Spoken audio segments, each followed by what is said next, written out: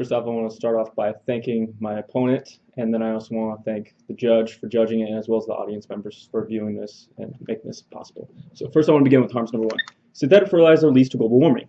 Anthropogenic warming is a consensus of the scientific community, Hansen 2012. The threat of human-made climate change and the urgency of reducing fossil fuel emissions have become increasingly clear to the scientific community. Science, as described in numerous authoritative reports, has revealed that humanity is now the dominant force driving changes of Earth's atmospheric composition, and thus future climate. The climate system's inertia causes climate to respond slowly, but in a very long-lasting way to this human-made forcing. Failure to phase out emissions rapidly will leave young people and future generations with an enormous cleanup job. And synthetic fertilizer increases nitrous oxide, which is directly linked to global warming, Sanders 2012. Samples show a long-term trend in isotopic composition that confirms that nitrogen-based fertilizer is largely responsible for the 20% increase in atmospheric nitrous oxide since the Industrial Revolution. Now, our study shows empirically that the nitrogen isotope ratio is a fingerprint of fertilizer use. Nitrous oxide destroys stratospheric ozone, which is a steep ramp-up in atmospheric nitrous oxide, coincided when inexpensive synthetic fertilizer and other developments boosted food production. And synthetic fertilizer leads to global warming, multiple internal links, Shao 2011. Synthetic or inorganic fertilizers have drastic side effects in the long run. Using too much of these fertilizers in the soil leads to eutrophication. These substances prove to become toxic for the aquatic life, thereby increasing the excessive growth of algae in the water bodies and decreasing the levels of oxygen.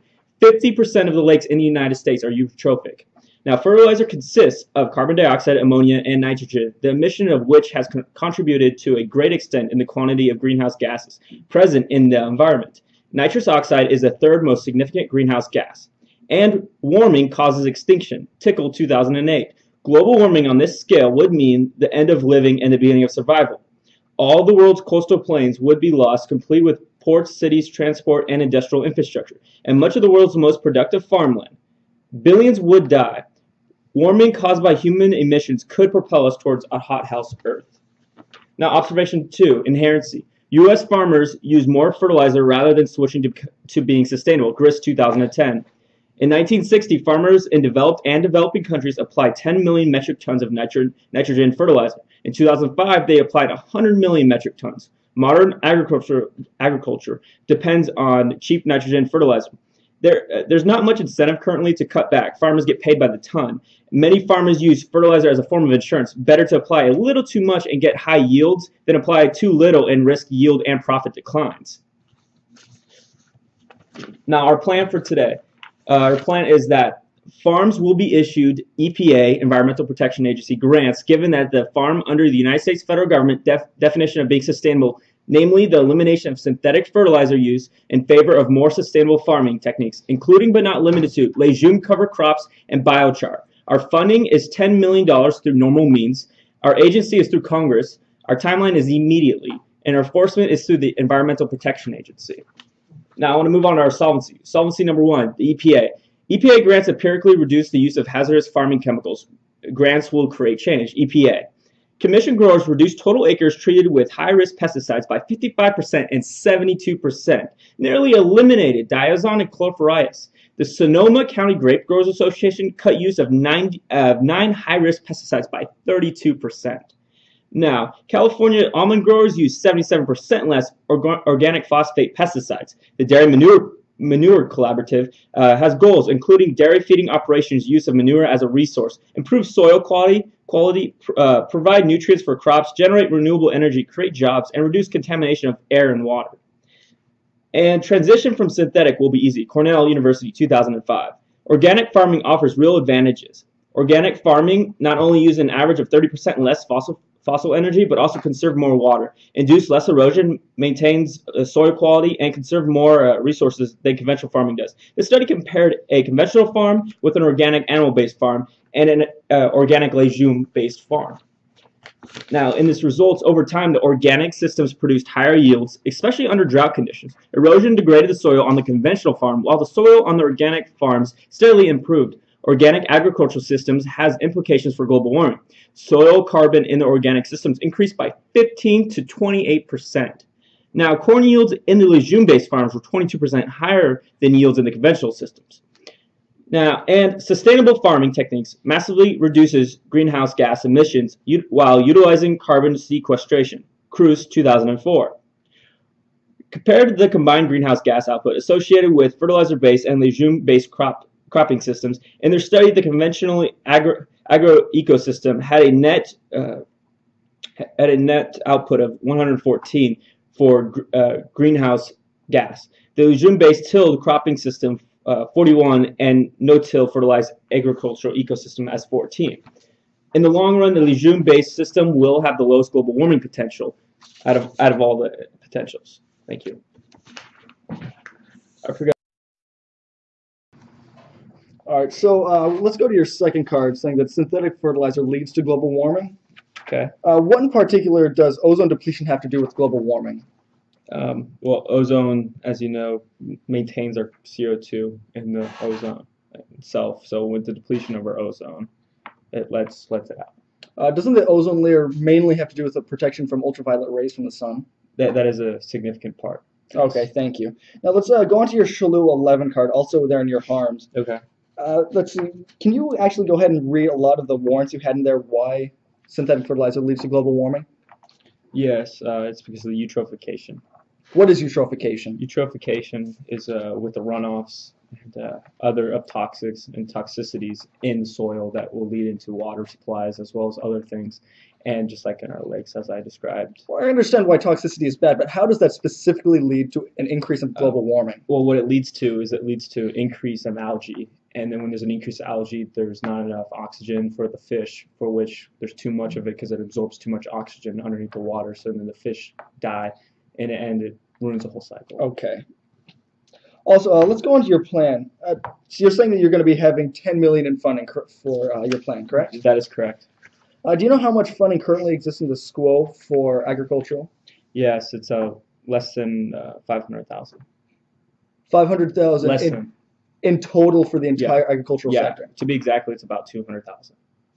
Not just the EPA, but the entire U.S. federal government funding? No, for this specific. Just for the EPA? No, it's for this specific for farms. What they have currently right now. It's only 200,000 that they have currently. Okay. So we want to increase it to 10 million. Also, so out of this funding of $10 million, how many farms do you think you're actually going to be able to affect? A lot. Do you have a specific number for me?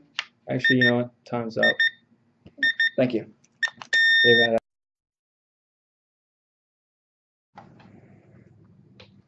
First off, I'd like to thank my opponent for being here, giving me a good debate today. I'd like to thank the judge for being here, and thank the audience as well. I'll be going off case. I have 2 off case, and we'll be going on case.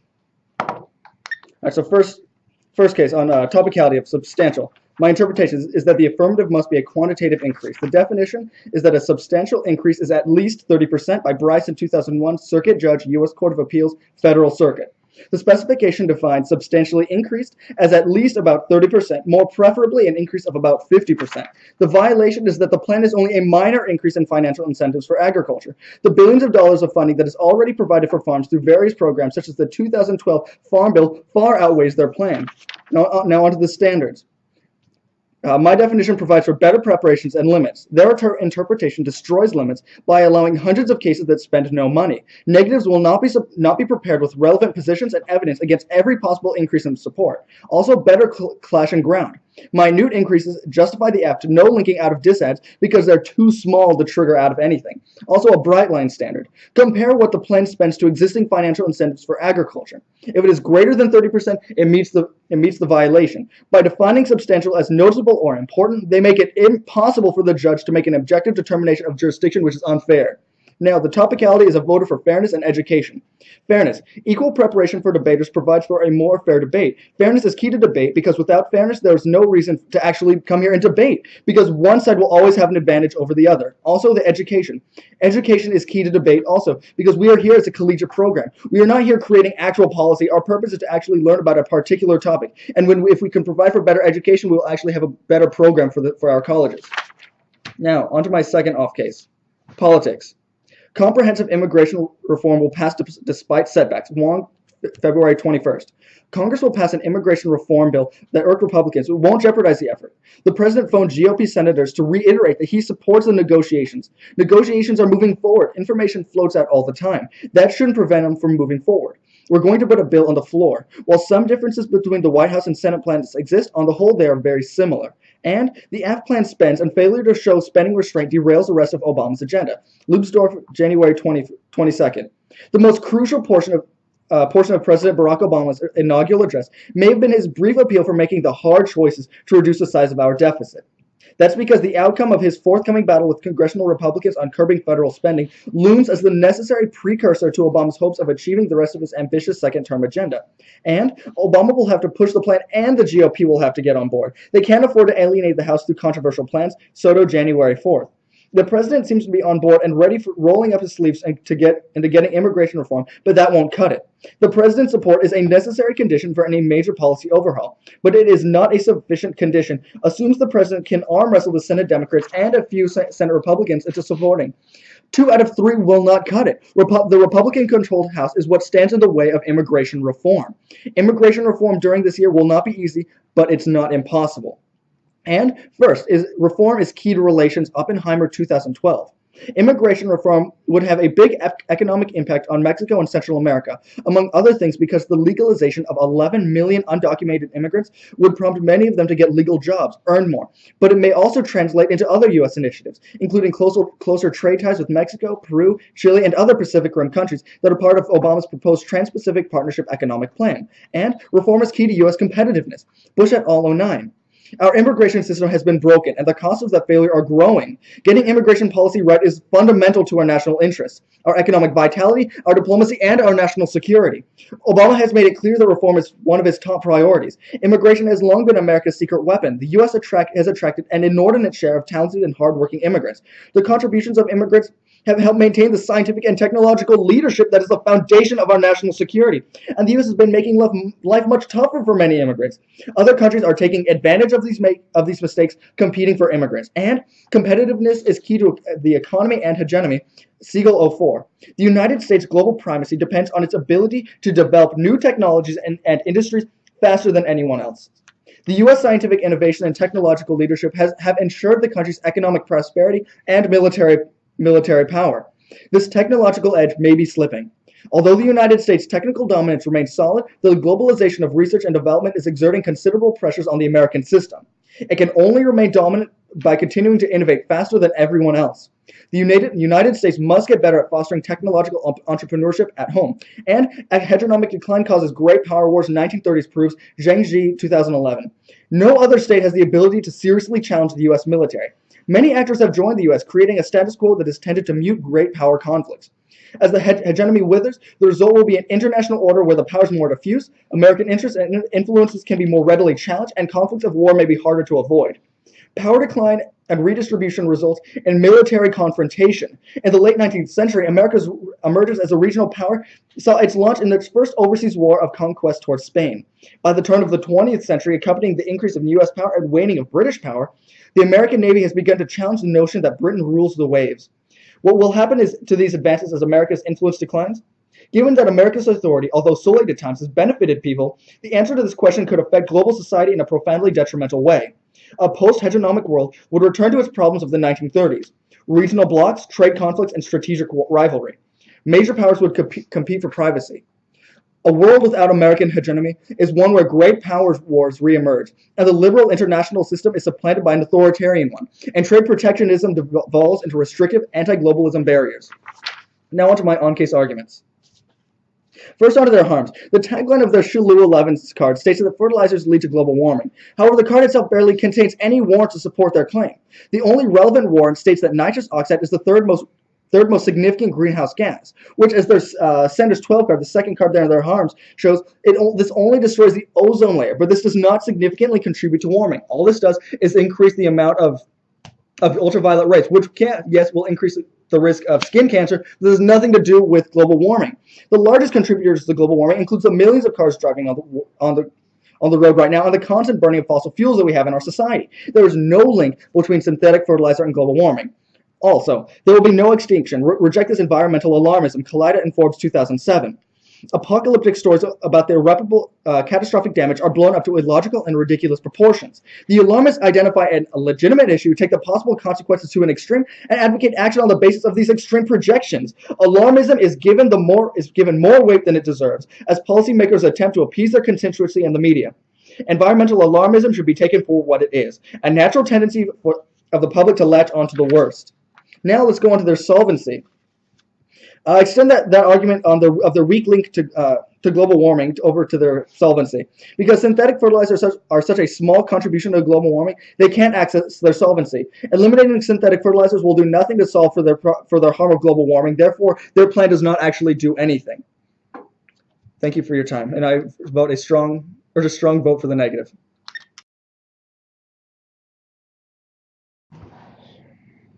All right, first I want to start off by I got a question about the substantial problem that you have right now with my term substantial.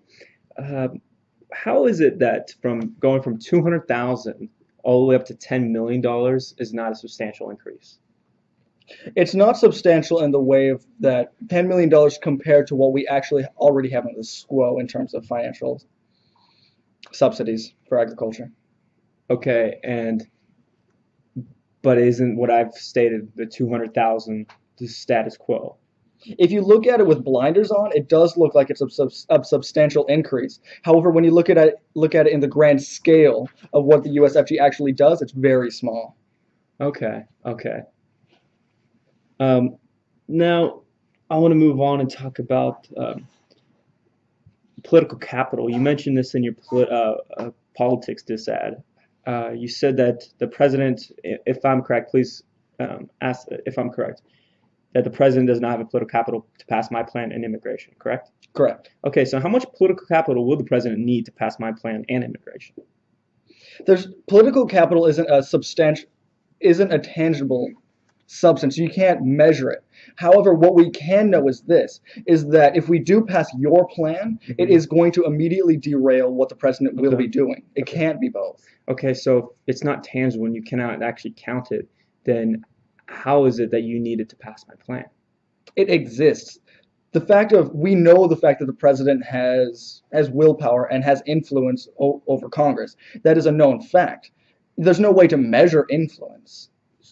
Well, you can measure everything in the universe, so how is it that it exists, but yet you can't measure it and tell me exactly how much it is? That's like trying to measure charisma and intelligence.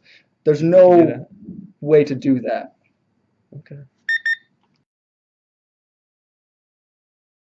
First off, I want to start by thanking my opponent again for providing this great debate here today. I want to thank the judge himself, as well as the audience members. So first I want to begin off the topic, off case on topicality, then I'll move on case, and then I'll move off case on the politics disad. So let's begin. Topicality is significant. We meet the definition. According to the EPA, a Region 9 generally awards 2 to 3 grants a year, varying from between $50,000 and $100,000, and we're increasing that from over to $10 million. So that's more than the 30%, in which my opponent has argued that we did not make it because it didn't meet the 30% increase requirement. But we do. We deserve leeway on quantities. Legal definition in words and phrases goes from less than 1% to 90%. The term substantial is designed to give flexibility in contextual interpretations, not to serve as a specifying competing interpretations. We deserve leeway and reasonableness because topicality is an all-or-nothing issue for us. Malikoff, 92, a law professor at UCLA. Substantial is as flexible in the law as ordinary English, and it's a place for discretion. Now, our standards is that we encourage creativity and a depth of analysis. We don't agree with their standards. And that affirmative, we should be encouraged to look into details of different forms of support. This leads into in-depth and creative discussions. Our interpretation allows that. Theirs stops it by focusing only on big numbers. They have no bright line. Their specification of percentage threshold is arbitrary. We deal with considerable and important issues as our case evidence illustrates, and that's enough for a good debate. Our literature checks abuse. We read cards founded in the lit, or literature. This is enough notice for the negative. They can Google the words in advance and find the same cards we read. This is not a voting issue, Judge, and we provide for better education and fairness than their interpretation, so therefore I believe that we should vote that ours is topical. Now, I want to move on case and do an overview of global warming real quick. First extent enhanced in 2012 that human operations are the driving force behind the shifting climate, and our synthetic fertilizers have played a significant role in this shift. Extend standards 2012 synthetic fertilizer is linked to a 20% increase in nitrous oxide alone, which doesn't take into account emissions that are produced during the production of these fertilizers. As Shao 2011 explains, fertilizers are linked to global warming through the contamination of our biosphere and water eutrophication. And as my Tickle 2008 evidence shows, global warming will lead to our extinction. Now, I want to move on to our solvency. I access solvency for two reasons. First, extend the EPA empirically reduces chemicals card. The plan will greatly reduce the use of synthetic fertilizers. Then extend the Cruz 2004 card, and that conventional farms produce almost 300% more greenhouse gases than the type of farms created through this bill. And that sustainable farming reverses global warming trends, pull us back from the brink. Lynch 2011. Organic farming generally has lower energy than greenhouse gas emissions. Greenhouse gas emissions are constantly lower, and the main reasons for better organic performance are the lack of synthetic fertilizers. Now, I want to move off case onto the politics dissat. The comprehensive immigration reform won't pass. Congress cannot agree on path to citizenship, so their argument saying that we don't have enough political capital means nothing. That's called into Foley 2007. The biggest fight on immigration reform will be a pathway to citizenship. Republicans might support undocumented but not to become citizens. Only 10% of American voters support such a plan. Winners win, and winners win is empirically more true than the link to the dissat. Number one, the political capital is not finite, as we discussed in the cross-examination. Wins on tough issues create a bandwagon effect. And number two, prefer our evidence. It's about Obama's second term. It cites the best academic data, including Norman Ornstein. And this is according to Hirsch 2009. Now, in unquantifiable but meaningful concept, says Norman Ornstein of the American Enterprise Institute, is what the political capital is. Now, the winners win. Green 2010. There's continuous and reciprocal relations between presidential boldness and achievement. Nothing sets a president up for achieving his next goal better than succeeding dramatically on the last go around. Therefore, I believe you should vote for my plan. Thank you. All right, so I'm gonna just be going off topicality, then politics, and I'll be going on case. So first off, onto topicality. I'm just going to go right down by line why this debate has been completely unfair this entire time. First off, on my interpretation, I provided the card saying that our definition must be at least 30%. This provides a great bright line. Why? It's 30%. If we look at what the current threshold is of the billions currently provided, for example, through the 2012 Farm Bill, we have to provide at least a 30% increase or more than this. Let's look at his plan here on this violation. All he's doing is providing a $10 million increase through the EPA. Well, he's trying to skew you. Look over here saying that, oh, look, the EPA is only providing $200,000 right now a year. That's just ridiculous. We have to look at what the USFG is doing in total, because that is what the resolution demands, that the USFG should act. And if we look at what the USFG is doing, they are providing billions of dollars in funding. And so with their $10 million increase is only 1/1000% increase. They are not topical in any way to substantial.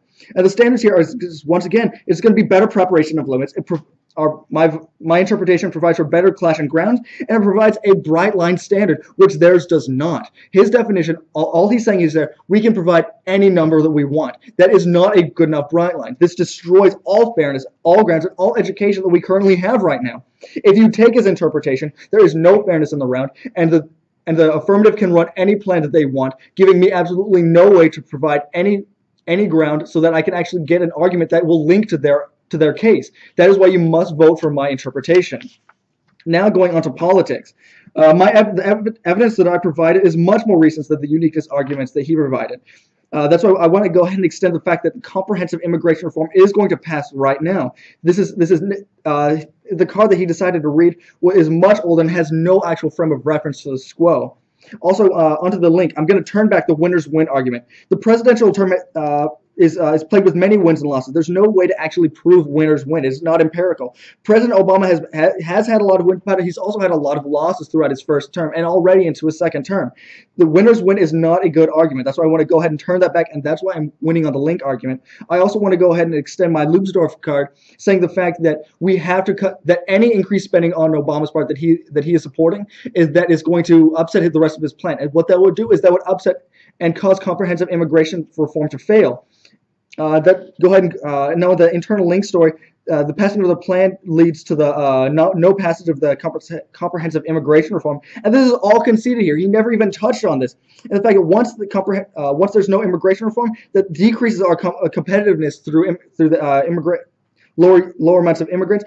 This leads to the destruction of our economy and hegemony. And also, once our hegemony declines, this is going to lead to nuclear war. As I showed this in my first speech, he never touched on this. He concedes the fact that once he passes the plan, it is going to go down this link story in the fact that we are all going to die. That is why we cannot pass this plan. If we pass this plan, there is absolutely no world in which we live. However, if we do pass it, we can get the immigration reform, and we can avoid all these terrible effects, and we can have an increased hegemony and also an increased economy. That is why we cannot pass his plan.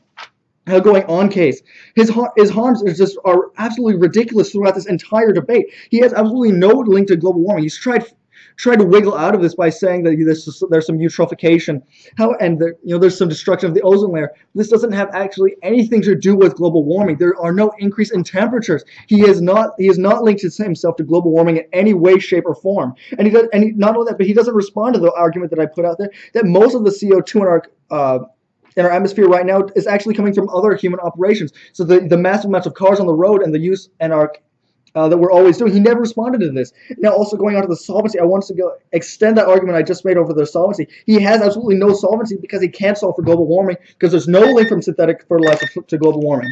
Thank you. All right, first, I just want to thank you all one more last time. I'm going to go to just topicality, then I'll move on to the disadvantage of politics disadvantage, and then I'm going to show you how mine outweighs theirs. So let's begin. Definition. Their definition was substantial for topicality. Is they say that increases at least 30%.